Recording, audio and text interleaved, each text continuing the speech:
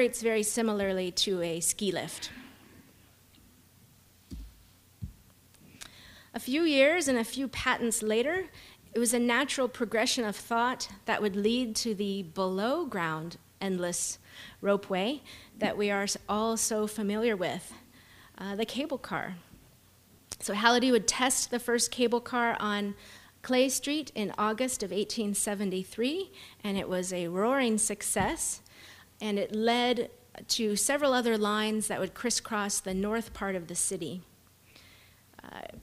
Are you all fascinated by cable cars? Yeah, okay. You've got to go to the Cable Car Museum. They do it right, and you can see cable cars in action, and it's a free museum. It's a great place to take your family when they're visiting, and afterwards you can take the cable car down the hill and have a nice drink along the waterfront. And by the way, they have an extraordinary exhibit of old cable cars, new cable cars, and a picture exhibit of how it actually evolved. So the man in front with the stovepipe hat with the circle around him, that's Hallidie himself. And the lady sitting on his right is his wife, Martha. And, I suspect the guy in the middle is her father, but I'm not sure. So Andrew Hallidie likely only went to a traditional school for a few years. We know he studied drafting under the tutelage of his older brother, who managed the drawing office of their father's factory.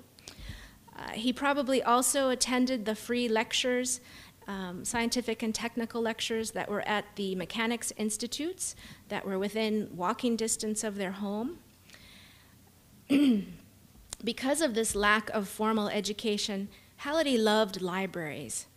He recognized that they were essential for an informed and democratic society, and in fact critical for those that were interested in self-improvement. And this was especially important in the frontier environment of San Francisco because it did not have any educational facilities for adults in place yet. So in 1864, Hallidie would start his first term as on the Board of Regents of the Mechanics Institute as vice president. He was instrumental in acquiring this plot of land and making sure that our building, which then was 31 post, was built. And due to his tremendous energy, he would be elected shortly after in 1868 as president. And his first task as president was to set the institute, Mechanics Institute, on a firm financial footing. At the time, Mechanics Institute was organized upon a stockholder system, which wasn't working the way it should, and we were in a deep financial hole. Hallidie would abolish the stockholder system and make the property of the Institute a public trust. This change, along with the financial success of the 1864 fair, the industrial fair, would help set mechanics on put them into a positive fiscal environment. And it was so positive that Hallidie felt that he had room to dream about the future of mechanics.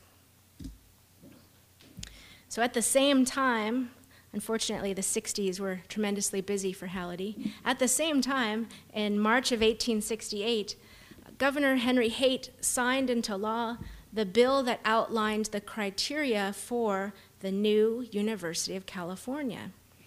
And the bill also specified who should be on the Board of Regents. On that list was the president of the Mechanics Institute. Hallidie, who had just assumed the position of president here, aptly took to the role of regent and would ultimately serve 32 years in that capacity, helping design its mechanical arts program and overseeing the university's finance. Okay, so Hallidie was such an amazing regent that upon his death, the university would commission this building to honor him, and it's straight through the Crocker Galleria on Sutter. This is the Hallidie building, designed by Willis Polk, and it opened in 1917. And if you've never been there, you've got to walk by on a sunny day, because it's impossible to see in this black and white photo, but it's a blue and gold building, and the gold on a sunny day will dazzle you. And the curtain wall glass will too, as well. All right, so the notion of a state-sponsored university may have stimulated Hallidie's thinking about directing public funds to libraries. The problem facing San Francisco's libraries, and virtually every library in the country, was that there was no mechanism in place for funding them other than the rich person model, where a wealthy person gives money to help make the library happen, or the membership model. So in February 1875, Hallidie took a trip to the eastern US and Europe on a fact-finding study of the best practices in place at municipal libraries, mechanics institutes, and universities that offered technical programs. The facilities that he visited in the US included the Worcester Polytechnic Institute, the New York Public Library, the Cooper's Institute, and the Boston Public Library. And Hallidie was particularly impressed with Boston's system because they were funded by tax dollars. Incidentally, they initially were funded by the rich person model, and then that was not stable enough for them, so they set up this tax system. So Hallidie saw this as a possible solution to the San Francisco's library woes, and he returned to San Francisco charged with a mission to gain for its residents a free library. Scarcely a year later, Hallidie and his compatriot, Senator George Rogers, would organize a community meeting on August 3rd, 1877, at Dashaway Hall, with the object of drafting legislation that would help fund a free library for San Francisco. The fruit of that meeting became Senate Bill Number 1, submitted on December 5th, 1877, and that was signed into law the following year by Governor William Irwin. So the Rogers Free Library Act basically granted authority to municipalities to impose a tax upon its residents for the establishment of a free public library and reading room. And this afforded many struggling libraries a stable source of income.